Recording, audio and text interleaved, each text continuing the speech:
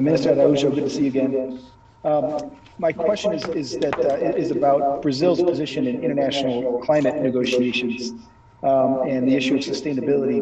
Boeing recently has reaffirmed its commitment to sustainability, particularly environmental sustainability. We've announced that our aircraft by 2030 will be 100% compliant and capable of handling sustainable aviation fuels. All of our manufacturing and footprint was net carbon zero last year, and we're heavily invested in ensuring that the aviation industry itself meets our goals, driving forward on CO2 emissions reductions. And so my question is, as you think about Brazil's position in international climate negotiations and carbon markets, do you view a role for aviation biofuels as part of that discussion? Thanks. Thank you, Jason, and thank you, Landon, for the question. So, biofuels.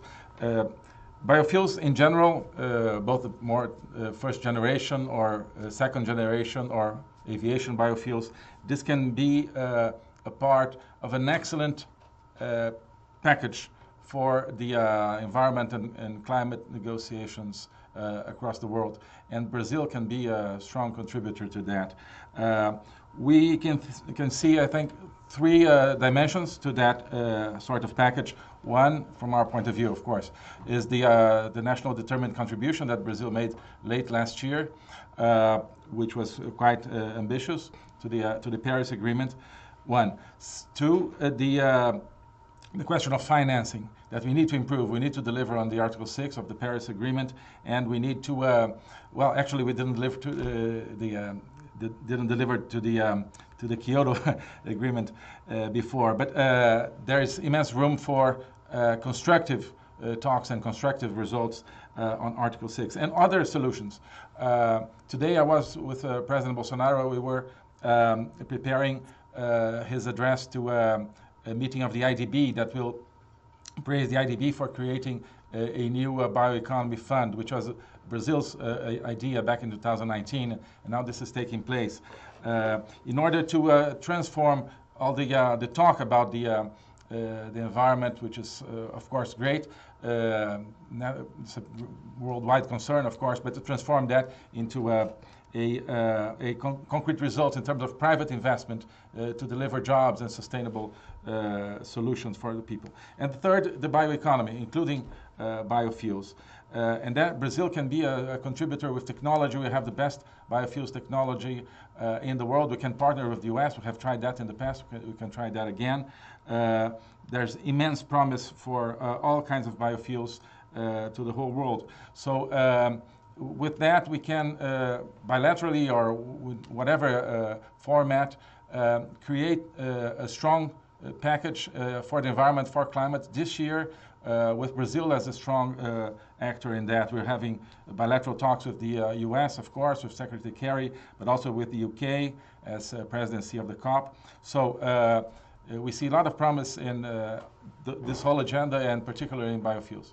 So thank you very much, Ambassador Capricia Marshall, all the friends at the Atlantic Council, especially the Adrian Arsht Center, Dr. Fred Camp, Jason, Martzak, all the foreign ministers here present, my dear colleagues and friends from Argentina, Paraguay, and Uruguay, other friends that I recognized from the previous discussion, Paula Dobriansky, Landon Loomis, Gabrielle Trebat, so many friends from my time in Washington.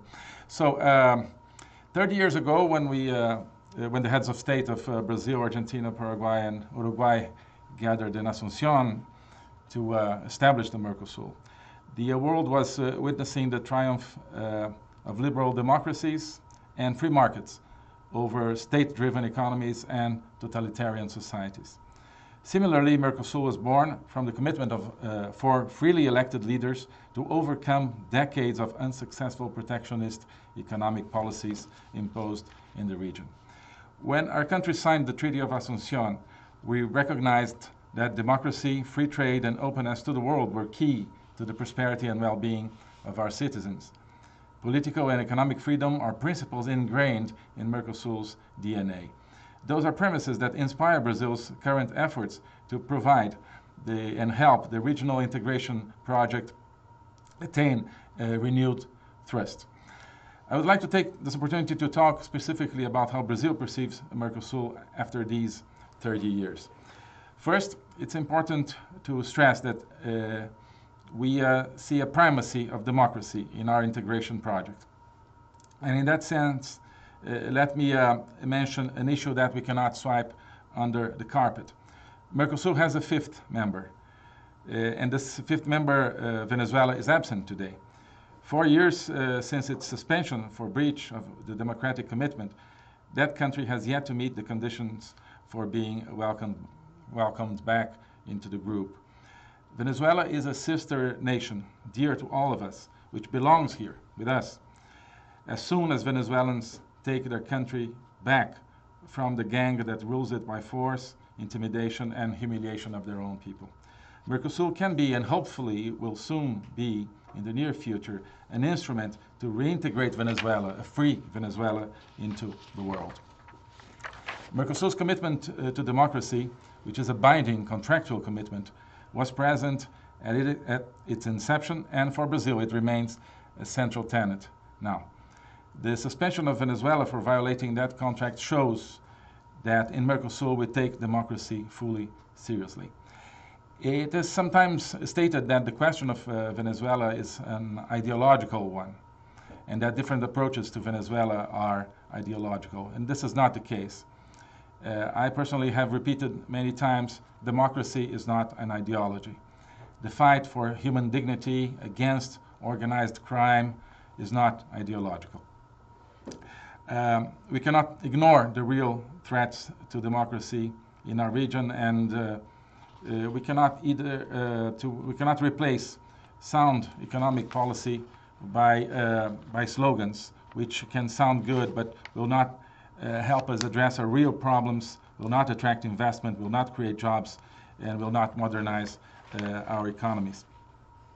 One interesting comparison to be made is between the MERCOSUL and ASEAN, the Southeast Asian countries. For example, if you look at where we were back in 1991 and where we are now, we see that ASEAN performed much better than our countries. Basically, we think, because it opted for trade openness. While in MERCOSUL, we not always opted for trade openness, which was the original calling of the bloc, but resorted in many circumstances to speech making and even flirted with MERCOSUL as an instrument to not to integrate to the rest of the world, but to isolate from the rest of the world. And I can confess here, and I can say that with some pain, that Brazil, under previous administrations, was part of that misguided conception of MERCOSUL that Brazil saw, particularly in the period from the early 2000s until 2010, more or less. Brazil saw MERCOSUL as an instrument to avoid integration to the rest of the world. We used MERCOSUL, for example, to avoid the idea of or the project of the free trade area of the Americas, the FTAA, which we can argue would have transformed our economies if we had become a part of that without losing MERCOSUL identity. Anyway, we do think that free trade is a pillar of MERCOSUL. The 4 member countries have always worked for stronger trade and openness among them, as well as for improving their integration at the regional and international levels. At least that's what we should have done and what we are doing now. Early on, we took a first step by building a network, or starting to build a network of free trade agreements within South America. And in 2019, as the phasing out of tariffs was completed, those efforts culminated in the formation of a free trade area, of what amounts to a free trade area in South America, with the exception of Guyana and Suriname.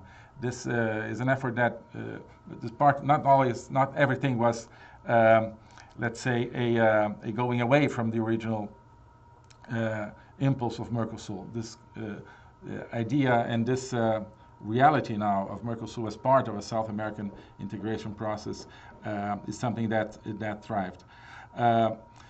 Another second step was going beyond South America. Only timid attempts were made for many years with limited scope agreements with India, for example, the Southern African Customs Union, or Israel. But over the last couple of years, we have been finally able to give a new drive to Mercosur's external agenda. This was totally convergent with our administration, President Bolsonaro's administration, approach to not only to Mercosul, but to the relationship of Brazil with the rest of the world. Brazil decided to finally open to the world and to catch up with all the lost opportunities in order to become a key actor in the global supply chains, in the new structure of global trade. For us, in Brazil, opening, privatization, the bid to join OECD, and other aspects, all that are part of the same drive aimed at changing at home. Of course, it creates a new structure for our engagement with the world, but at home, it's part of a project of changing an old governance system, which was unfortunately based on corruption in so many cases, state-centered, prone to mismanagement, and conducive to backwardness and deindustrialization. So we started to correct the many misguided policies that Brazil had adopted over many years, and MERCOSUL was part of that new drive. We saw MERCOSUL as a platform that, from our point of view, could immensely help Brazil in attaining that new project. So with that in mind, and thanks in part to that new drive in Brazil, MERCOSUL wrapped up free trade negotiations with the EU after 20 years, back in June 2019, and with the European Free Trade Association in August of that year. These were the first negotiations concluded by MERCOSUL with highly competitive and developed countries, and now we are engaged in, fully engaged in other modern free trade agreements with major partners like Canada, South Korea, and Singapore.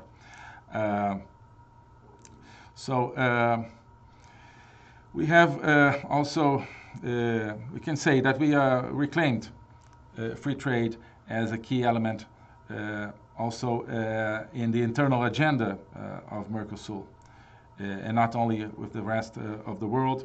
Since the beginning of, from our point of view, of course, I'm speaking from the point of view of Brazil, we do see the drive that we brought to MERCOSUL as a reason for the progress we made also in the internal integration, and not only the outside integration. So we had many new initiatives and advances, like the approval of a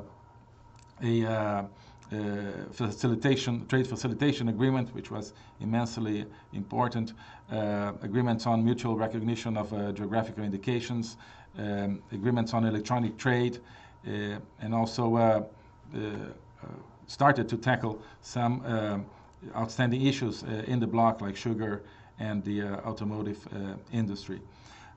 Another progress that we are proud of, and that comes from previous eras, so to say, of MERCOSUL, but it's revealing now its usefulness, is the FOSEM, the Structural Convergence Fund, whereby MERCOSUL has invested more than $1 billion in many projects, and recently allocated $16 million to the effort of fighting COVID. So basically, and to conclude, MERCOSUL, as much as we are sentimentally attached to it, like myself, and I remember very fondly that I was not there for the signing of the agreement, but later the same year, 1991, my first month as a career diplomat, I worked in the first MERCOSUL summit in Brasilia in December 1991. So in spite of that sentimental aspect, which is important, our trade policy, our global insertion in the world, our strategy for development, for prosperity, to bring new opportunities to our peoples, cannot be based only on this sentimental attachment, nor on the deep friendship that exists among our peoples and which will always exist. We must go beyond that and build on top of that friendship and that attachment. We must generate concrete results. We must generate opportunities for the people, for the companies, opportunities for our countries to overcome failed models of the past. MERCOSUL, and I come back to the beginning, to the 30 years, to the scenario 30 years ago. MERCOSUL is a child of that first moment of globalization. Its first summit, December 1991, was held a few days before the dissolution of the Soviet Union, for example. So we're contemporary to this new world that started to open up in the beginning of the 1991. And MERCOSUL was born under the stars that were in the sky at that moment, so to say, the stars of democracy and free trade, of political and economic freedom going hand in hand as the means to human accomplishment and prosperity. We were not born under the stars of political correctness or techno-totalitarianism, as we see today threatening freedom in our countries, let alone in an atmosphere where we see narco regimes still, unfortunately, thriving in our region. This is not what MERCOSUL was original about or should be. So today we see, looking at the world, at least it's our perspective here in Brazil, that unfortunately the whole world is close to abandoning that dream of the early 90s, that dream of economic and political freedom going hand in hand, that world centered around freedom. And we have the opportunity to revamp that dream, both in the world and inside MERCOSUL. The world has let the idea and the sentiment of freedom to be excluded from the center of international discussions. Brazil now wants to help to correct that, be it globally or regionally, and MERCOSUL can be a part of this new world with freedom at its center. Thank you very much. Minister Araújo, in 2019, after 20 years of negotiations, MERCOSUL and the European Union finally reached a trade deal, considered one of the most important accords for both blocs. Now, in 2021, what are the prospects and next steps for ratification and implementation? Mr. Minister? Good. Thank you, Ambassador, for the question. So, for us, we can say that the MERCOSUL-European Union agreement is a strategic one. First, it's not only a trade agreement, it's an association agreement. It has other aspects, political cooperation. And inside trade, it's not purely an agricultural trade agreement, which would seem from what you hear in the European press, for example. It goes much beyond. Of course, it's industrial trade, but also it deals with investment, with trade facilitation, with services. So from us, and I speak for Brazil, of course, the great added value of the MERCOSUL-European Union agreement is not market opening in the EU for our products. That's important, but that's not the key aspect. The key aspect is to reconnect our productive sector to key partners in Europe. Germany, France, Spain, Italy, many European countries are key investors in Brazil or in MERCOSUL, and we know that they can invest much more, and the competitiveness of their own companies can be increased by the agreement. This would help our reindustrialization. This would help immensely, in our case, to go many steps ahead in terms of our technological development, our presence in the value chains. So, and for Brazil, this agreement is part of a since we are in the Atlantic Council, of a reconnection with what we can call with the Atlantic world.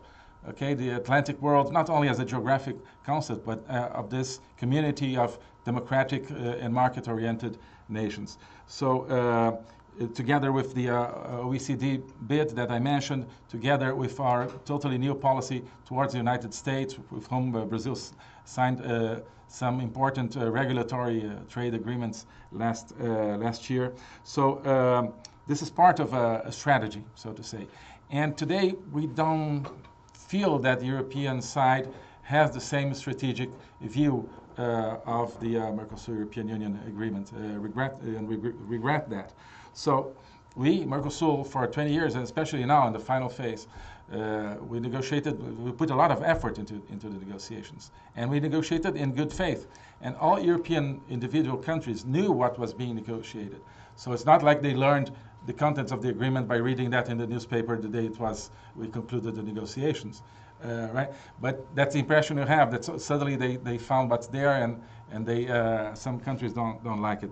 But okay, we already signaled from the MERCOSUL side that we're ready to see what they want more, and of course they want to see other kinds of elements in terms of the environment. Okay, and we said we're ready for that, and now we hear that they may not be ready to present what they themselves want in terms of additional elements for the environment. So we start to wonder what is the European perspective on this agreement. For us, as I said, it's strategic, and we're totally ready to work with any new elements, environment or otherwise, and we're here. Thank you, Mr. Minister.